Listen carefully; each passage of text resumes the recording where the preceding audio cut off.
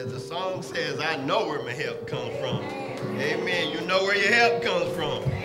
Amen. Praise God. Y'all got to wake up this morning. Amen. Praise God. Hallelujah. God bless the Lord. Amen. Amen. We are in the house of God, and this is a Sunday that we celebrate. Praise God, our resurrected Savior. Amen. It's an exciting time to remember.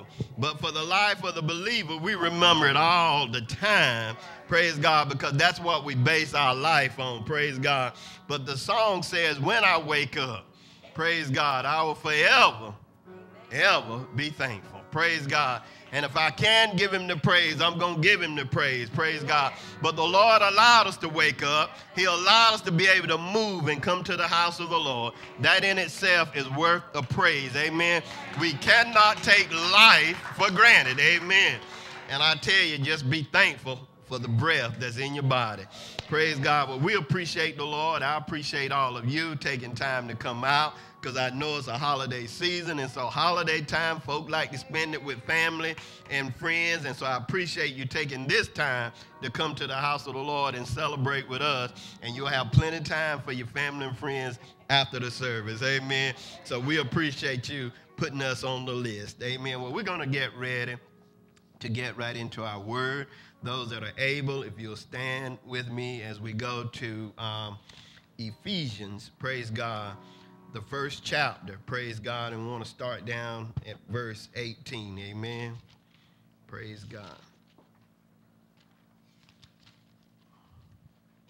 Ephesians 1, praise God, beginning at verse 18. The eyes of your understanding being enlightened, that ye may know what is the hope of his calling, what are the riches of the glory of his inheritance in the saints, and what is the exceeding greatness of his power towards us who believe, according to the working of the mighty power which he worked in Christ, when he raised him from the dead and seated him at his right hand in the heavenly places, far above all principality and power, might and dominion, and every name that is named, not only in this age, but that also in that which is to come.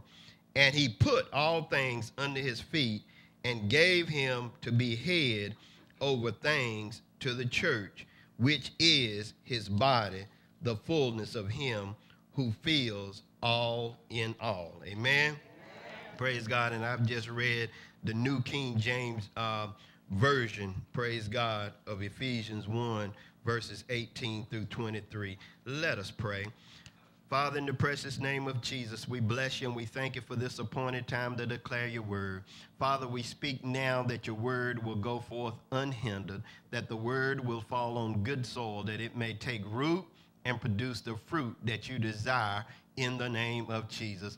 We yield this time unto you, Lord, that you may have thine way in the mighty name of Jesus. This is your service, Father, so do what you will as you will in Jesus' mighty name. Amen. Amen. You may be seated. Praise God. And as I begin to meditate on the word for the day, and first of all, let me just thank everyone that came out Wednesday night at Evans Solid Rock during the True Believers Fellowship Ministry Revival Week to support, as I was a speaker, and we were hosting that service there on Wednesday night. I thank everyone that came out in support, praise God, and the word that the Lord sent that night. And so God just adding to that word this morning. And so if I had to use for a topic, it'd be the authority of the Christ. Part 2 of It Is Finished. So those that couldn't make it Wednesday night, you'll get a taste of Wednesday night, and then you'll get a little bit added on this morning. Praise God, as we begin to look at this particular passage of Scripture here. Now, as we begin to look at the Scripture that read, praise God, we as believers have to understand that the cross is the basis of everything that we base our life on.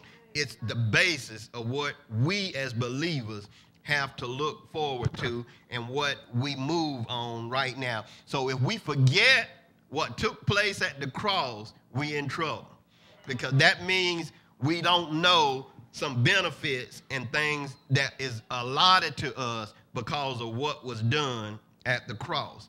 Now in Ephesians 1, praise God, and depending on what version you read, if you look up there at verse 14, it says, who is the guarantee of our inheritance unto the redemption of the purchased possession to the praise of his glory. And some translations might say the pledge of our inheritance. Praise God. But basically, verse 13, it takes talking about us being sealed with the Holy Spirit. In him who also trusted after you heard the word of truth, the gospel of your salvation, in whom also, having believed, you were sealed with the Holy Spirit of promise, who is the guarantee of our inheritance until the redemption of the purchased possession to the prize of his glory. Praise God. In other words, the Holy Spirit sealed everything for us, praise God, until our redemption. And as I say, some translations read the pledge of our inheritance. And so in other words, what it's saying is you don't have to wait to get to heaven to have a taste of heaven. Praise God. Amen. Because what he's saying is the work that was done at the cross. Praise God. When he rose from that cross, when he rose from the grave after all of that was over, he took back the authority that the enemy had. Praise God. And he transferred that authority to us as the believer. Praise God. But you know, even though it says that it is a pledge of our inheritance or our guarantee, sometimes you don't understand what you got because you don't always read the manual. Praise God. Amen. I'll give you a good example. Most everybody got smartphones these days. Amen. That phone will do a whole lot more than what we use it for. Very few of us use that phone to the very full capability.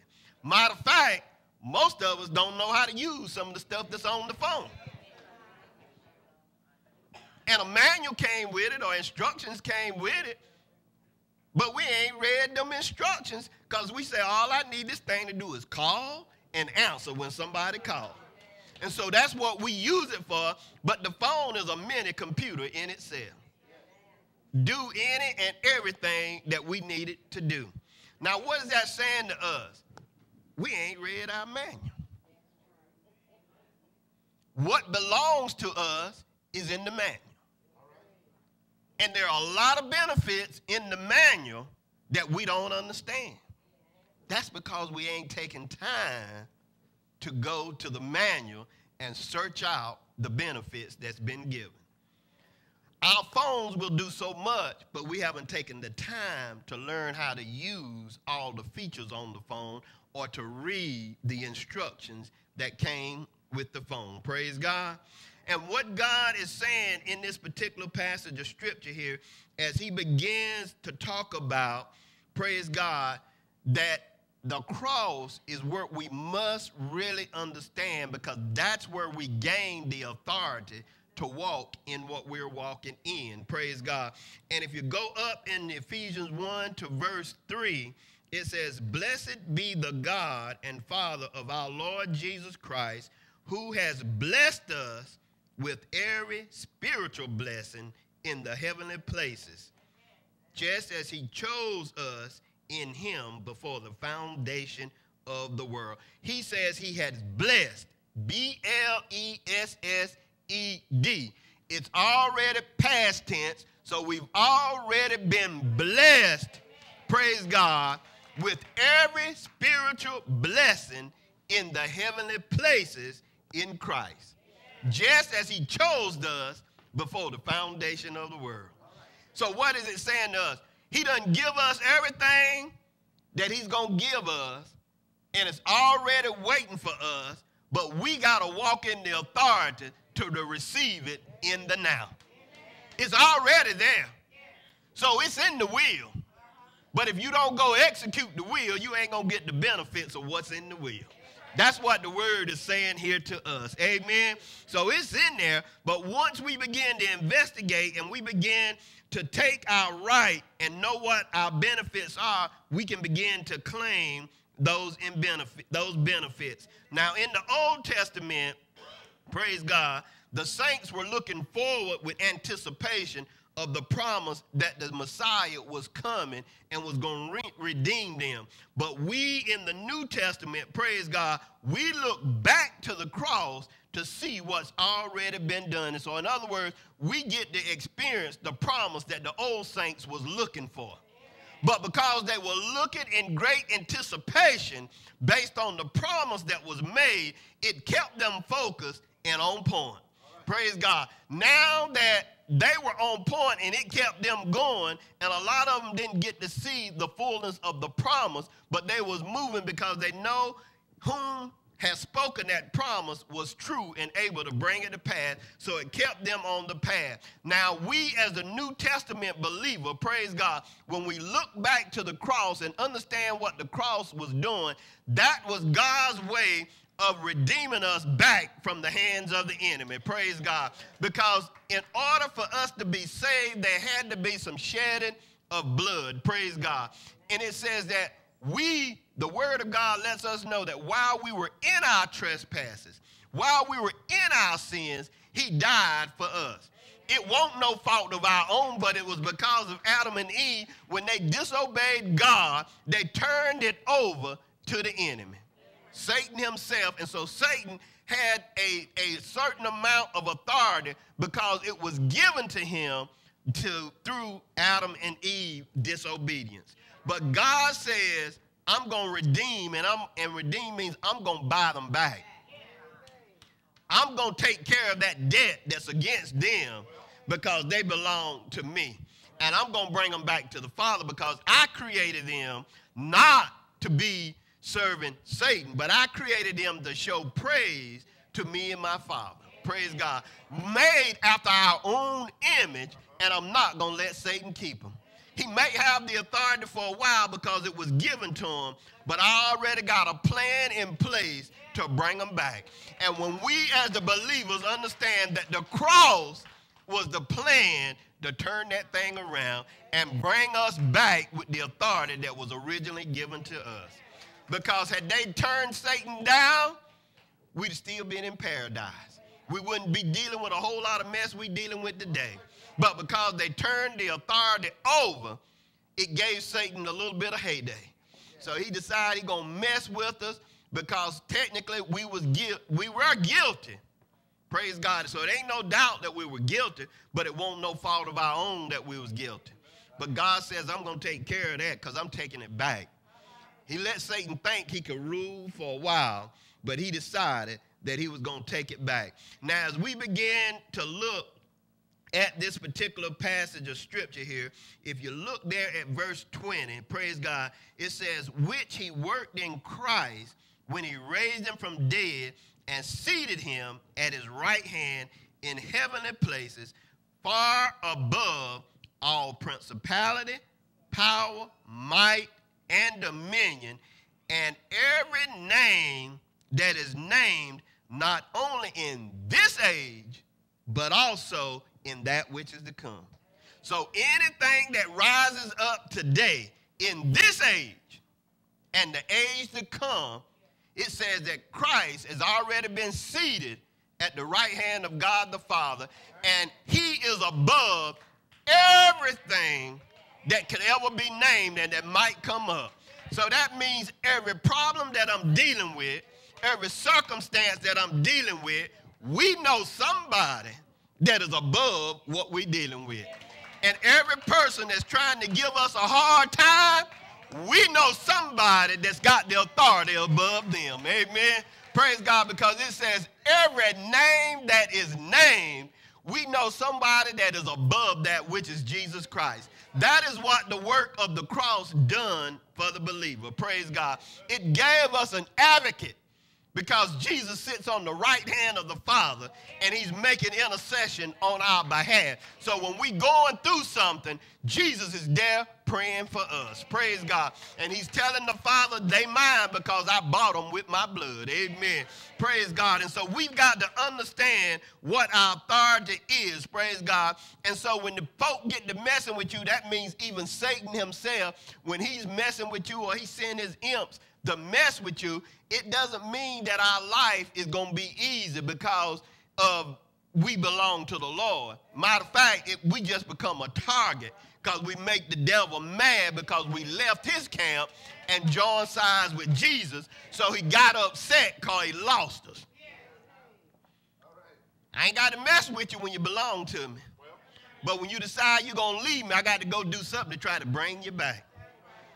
And so with that being said, he tried to create a lot of hassles, a lot of tension, a lot of problems in our lives to bring discouragement. He tries to get us to see that the harder I try, though look like the further I get pushed back. It seems like every time I attempt to do what's right, somebody's over there trying to discredit what I'm trying to do. The good that I would do, somebody is talking about the good that I would do and trying to turn it around. Praise God. And even when I keep pushing, they keep trying to find fault with what's going on, praise God. That's the job of the devil, because his job is to come and steal, kill, and destroy. But Jesus' job is to come that we might have life and that we might have it more abundantly. And the cross lets us understand, praise God, that he bought back the authority and put it into our hands, that we no longer have to let the devil run all over us. And since we don't have to let the devil run all over us, we don't have to let the devil folks run over us either. Praise God. So that boss you dealing with, that co-worker you dealing with, that family member you dealing with, you ain't got to let them run over you. We respect all folk, but we intimidated by nobody. Because if the devil don't intimidate us, why are we going to let his folk intimidate us? Praise God, because we know somebody that can take care of the matter. Praise God. And if you need to understand, we need to understand the difference between power and authority. And as we begin to reflect on this passage of scripture, God just kind of brought into focus and clarity to me is sometimes we get power and authority mixed up. Yes, he sealed us with his Holy Spirit, which gave us power and authority to use his name. But we ain't doing that. We're not walking in the authority like we should.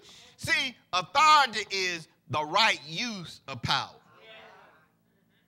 Now let me give you an example there so we can be clear on this thing. Most of y'all folk, a lot of y'all in here athletes, y'all like sports. So any sport that you got, football, basketball, or whatever, you got the players, and then you got the referees or the coach. Referees out there, right? The players is playing the game, but guess what? You got some referees out there to watch while they playing that game. Now, the referee might be a little old, might be a little slow, might be a little overweight.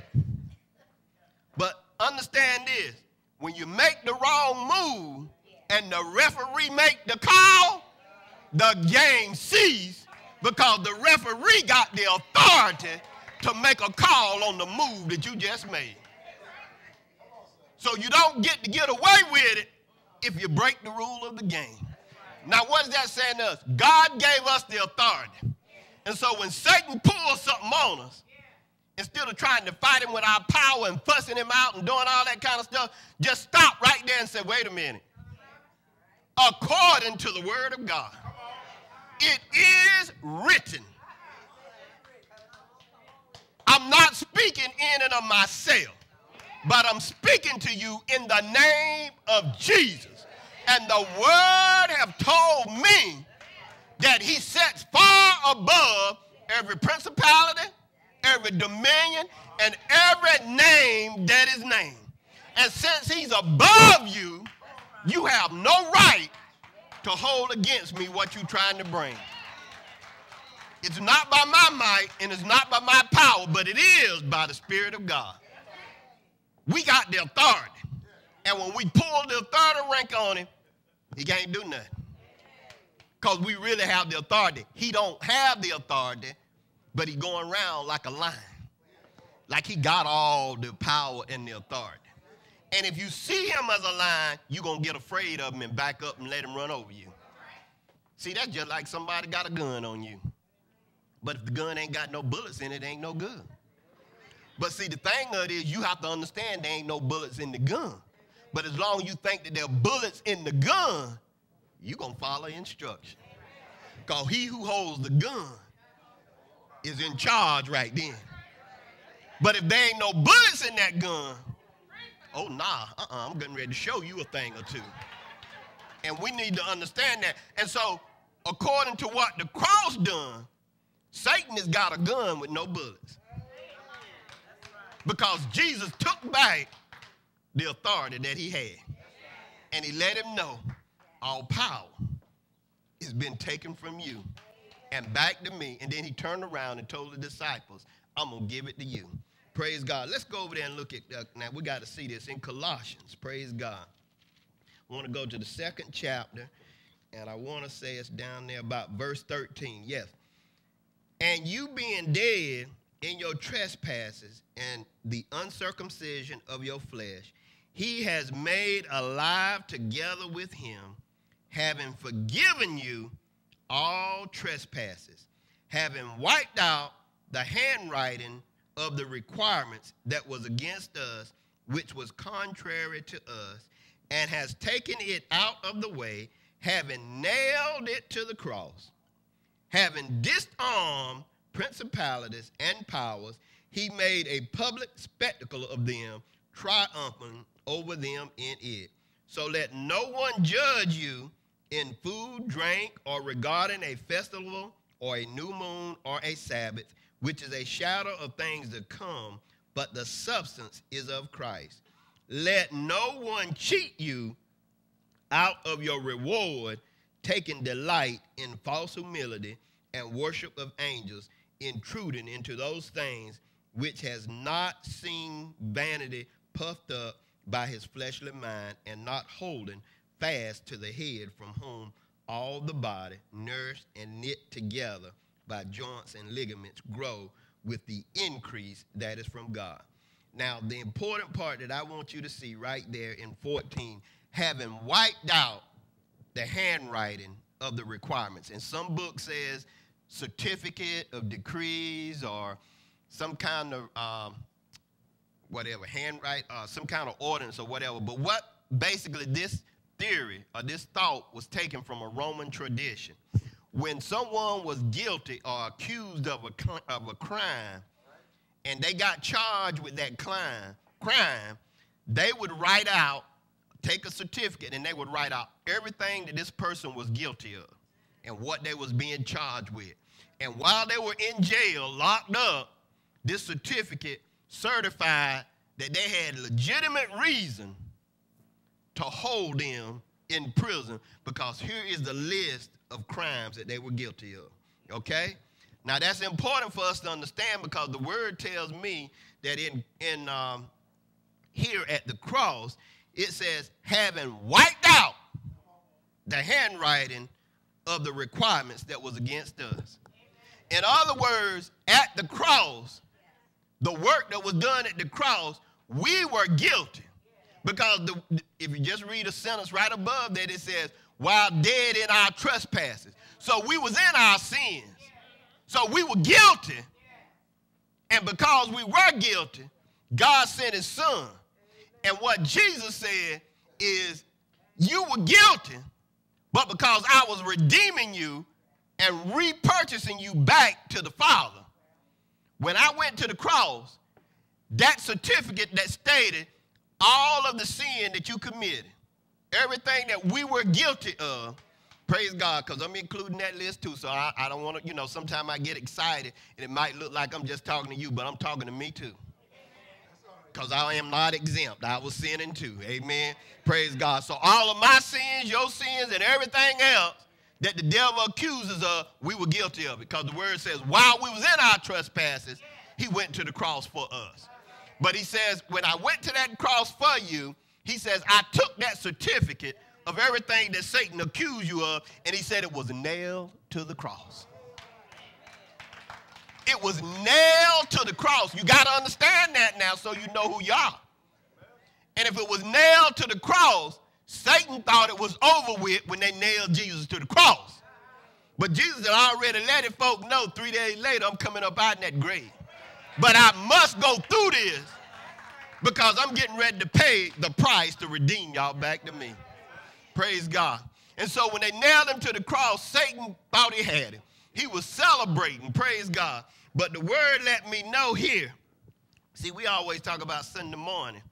He got up out the grave and rose from the grave. But on Saturday, he decided to take a visit where Satan was. He says, I disarmed all them principalities and powers. So on Saturday, he was cleaning house in Satan's camp. Let's bring it on down to earth. He was cleaning house in Satan's camp. He went down there to set all the folk that Satan had captive up to that point. And he said, you're free now because I'm up out in the grave. I done shed my blood. And because my blood's been shed, you've been made free. Get up and go. Satan can't hold you no more. Satan down there partying with his imps. Praise God that we done killed him now, boys. He's out of the way, and this world is free course.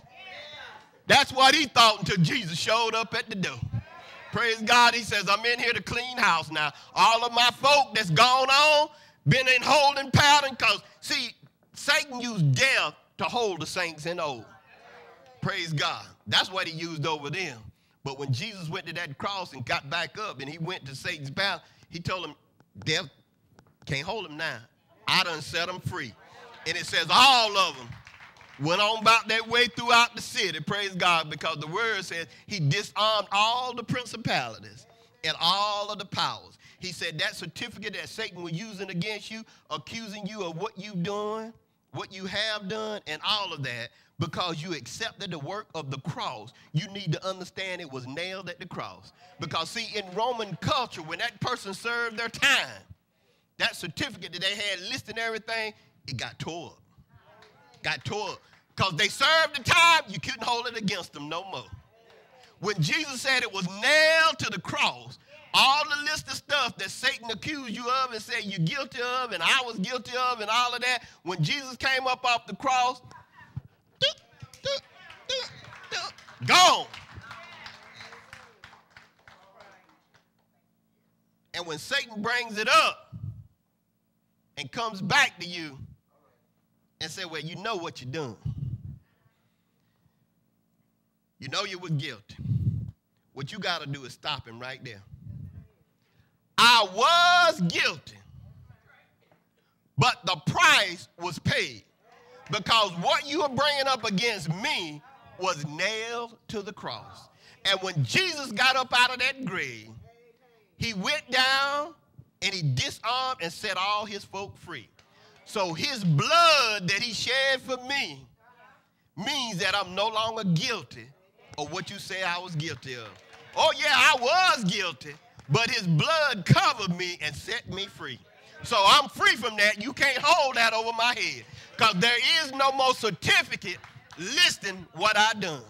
And see, not only did the work cover what was done beforehand, it covered what was going to be happening even after that. Now, that don't give us a privilege and a license to keep sinning and doing all of that, but let me tell you, your future sins was covered too. That's why the word says that you were sealed with the Spirit, the Holy Spirit, the guarantee of promise. That was the pledge so that when you believed in the work that was done for you, that thing was sealed.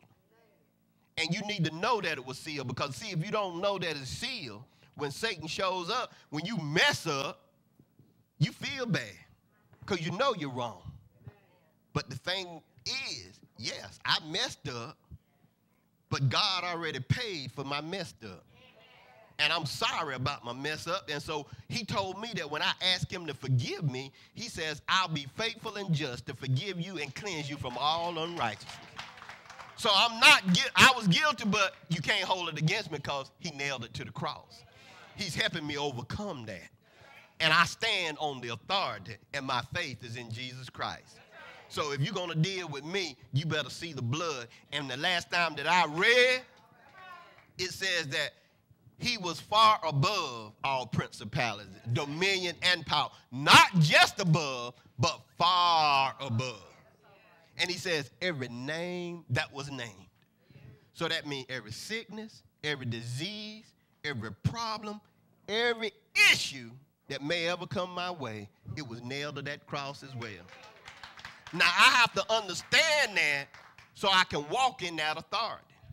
And see, and I'm getting ready to bring this thing to a close here, but what happens is we don't always understand our authority because we haven't read the manual.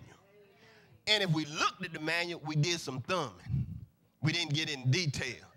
So you know how it is if you just flip through it a little bit, you'll catch just bits and pieces. You don't get the full value of it. But let me go here and just kind of reiterate this one thing here. Let me see. Go to Ephesians 2, around verse 5. I'm gonna read verse 4 and 5, maybe 6. It says, "But God, who is rich in mercy, because of his great love with which he loved us, even when we were dead in trespasses, made us alive together with Christ. By grace you have been saved, and raised us up together, and made us sit together in heavenly places in Christ Jesus." Did you catch that? Made us sit together in heavenly places with Christ Jesus. The issue is we know that Jesus is sitting on the right hand of the Father. But we fail to remember that there were some seats beside Jesus. Because the word says he made us sit together with Jesus Christ in heavenly places, which means he's given us spiritual authority because we sitting in one of them seats over there by Jesus. But we operating like we still down here on earth. Now understand that we are on earth because the word says we are down here, or we are in this world, but we are not of this world. And what that is telling us that we need to do, we need to understand that we're seated in spiritually places in heaven, in the heavenlies. But we're down here on this earth, and we operating on this earth, but earth is not our home. And what it means is if I'm going to deal with what's happening down here on earth, since I'm a spiritual being with an earthly body, and my spirit is sitting up there in the heavenly places with Jesus, that means I got to start looking at it from a spiritual perspective. If I look at it from a human perspective, I'm going to get human results. But because I understand that I am a spiritual being, I'm in this world but not of this world, that tells me I can't think like this world. I can't act like this world. I got to think like the world that I'm a part of, which is the spiritual world with Jesus Christ. And so when I look at it according to his word, that means I'm now thinking spiritually, and I'm looking for spiritual results. And when I look for spiritual results, the Holy Spirit that's on the inside of me gives me the authority and the power to walk out what was left in this wheel. And Satan can't do a thing about it. As long as I stay on this word, he can rave all he wants, but he can't do nothing about it. Just why the word reminds us that he goes about as a roaring lion. As a roaring lion is like a shadow of a lion, and you know and I know that the shadow can't hurt you. But if you don't understand that it's just a shadow and the real thing is not there, you hurt yourself. He is as a roaring lion. In other words, he acting like he got all the power and all the authority, but he has absolutely none unless we give it to him. Because our power is in the spiritual being. And when we operate according to that word, we're calling on the heavenly force to back us up. That's where our power lies. Not in our, because if we do it in the power, we're going to do it in the human means. And we're going to get all worked up and doing all this stuff. See, that's why I said the church really kind of messed this thing up a little bit, because they done made salvation so hard, or make it look like it's harder than it is, and make like the word is so difficult. The word ain't difficult. Man just messed it up because they tried to make it difficult by adding all their rules and everything else instead of just taking time to see what was Jesus saying.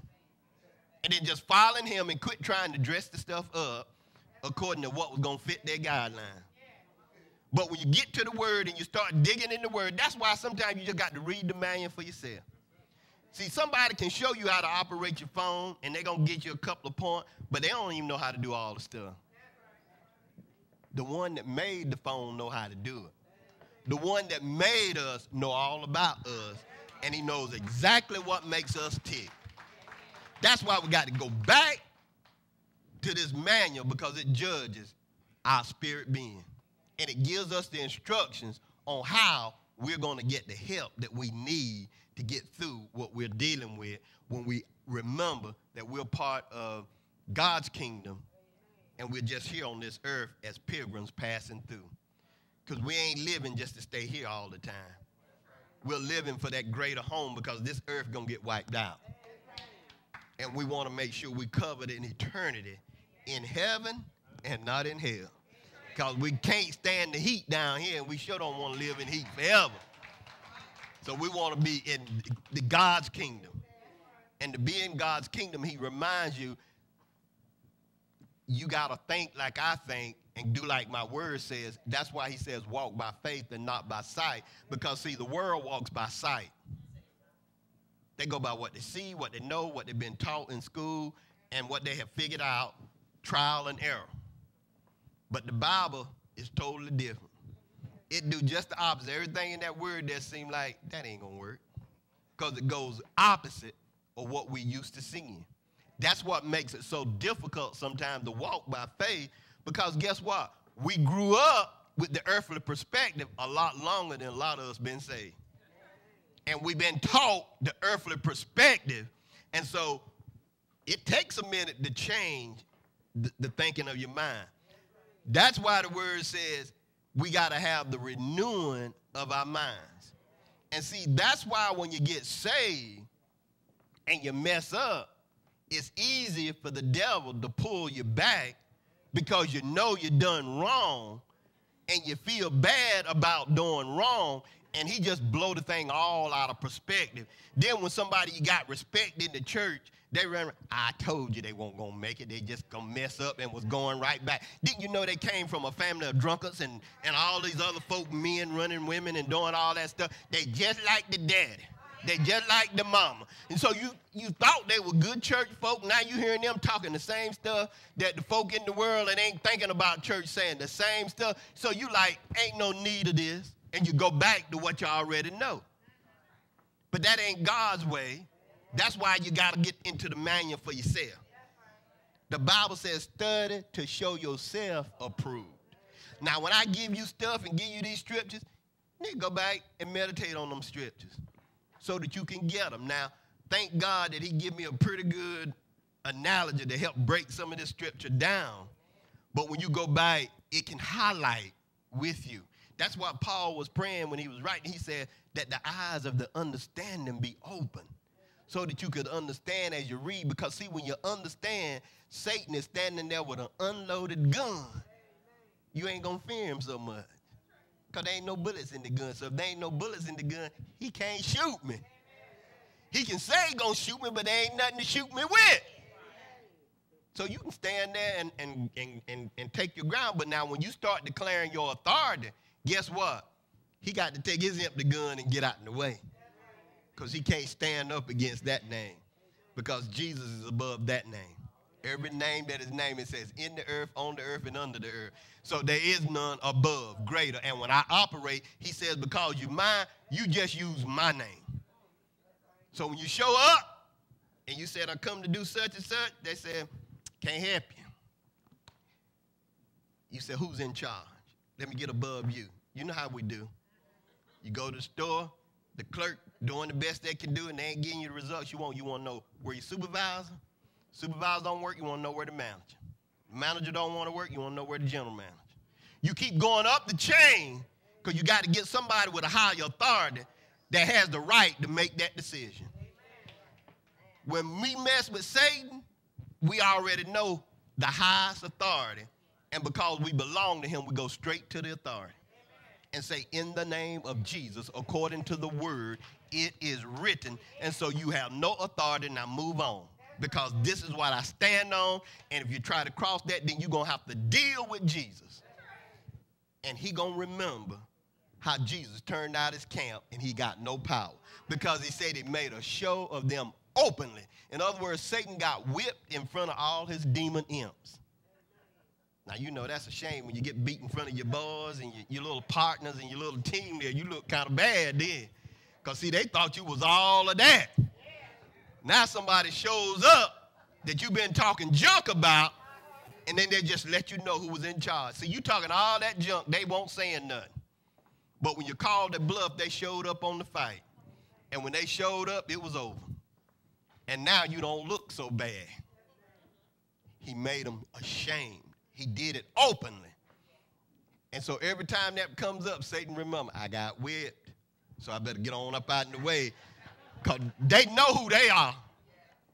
And since they know who they are, I might well leave them alone because I can't win. But now if I mess with somebody that don't know who they are, oh, boy, I can keep pushing them around a little bit. See, that's just like a bullet. Keep pushing you, keep nagging, because he can get away with it. But when you realize, I'm tired of this, no, sir, ain't so, and you handle business, you ain't gonna have no more problem out of them. You know, and I always share this analogy, and I'm closing with this very analogy right here. I was always the quiet, low-key person, mind my own business, you know, didn't try to get in no trouble. And these folk kept pushing this boy to mess with me all the time. Because when I was growing up, the high schoolers and the elementary, everybody rode the same bus. Because we went to the different schools and dropped y'all. And they kept telling that boy, go on and hit him and push him and do all that. He ain't going to do nothing. I told him, you got 3 chances. I ain't sit there and argue, didn't do none of that stuff. First time he hit me, I said, that's it. Next time, I said, it was 3. On that 3rd time, they told me, go ahead on, he ain't gonna do nothing. That 3rd time, I ain't say nothing, but I went on him so quickly. And when I started beating him, I'm just beating the boy, and I'm telling him, I thought you could fight. Because, see, I done seen the boy fight before. I thought he could fight. But I done had enough, and I was wearing him out. And I want you to know, after that point, oh, that boy hung with me then. Didn't nobody come my way no more because he was with me. I wasn't scared of the boy, and I was trying to tell the boy I wasn't scared, but I was taught, mind your business and try to stay out of trouble. But when I give you your limit, you got your limit.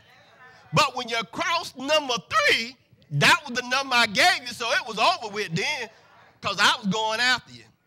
And I'm so glad the Lord saved me early.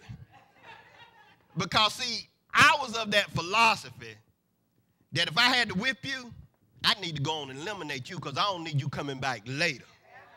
So I'm so glad the Lord saved me because my thing was you need to be wiped out. I mean, I wasn't going to just whip you and leave you. Nah, you need to be gone because I ain't want to see you no more.